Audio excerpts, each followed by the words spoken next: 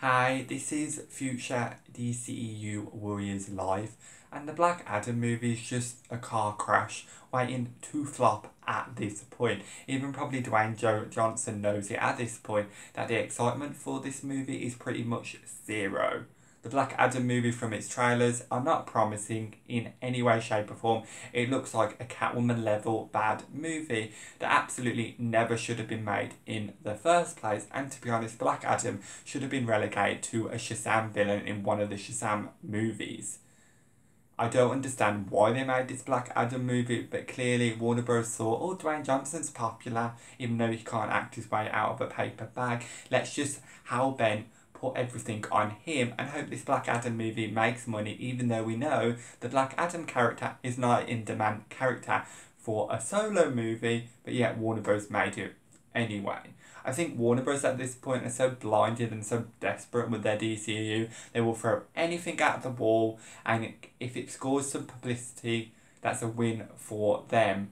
Even though it's all about the money, and clearly they're not making much money with the DCU, especially with some of the decisions they are making. And this Black Adam movie is definitely one of many bad decisions Warner Bros. Are making with the DCU, but this one definitely stands out to be one of the worst movies on horizon for the DCU, and probably it's going to end up being one of the biggest flops at the box office and towards the public, where I don't think many people are even going to like the movie or even bother to check it out in cinemas at all. But Warner Bros. Can sit there, be deluded, and Dwayne Johnson can egg himself up and act like everyone's going to see the Black Adam movie, everyone's excited for it because he's the big man and all this, but the truth is no one cares about this movie, and I'm sure I'm not the only one who thinks badly of this Black Adam movie, and I bet a lot of people are probably being a lot nicer to me, probably thinking, oh, it looks in there.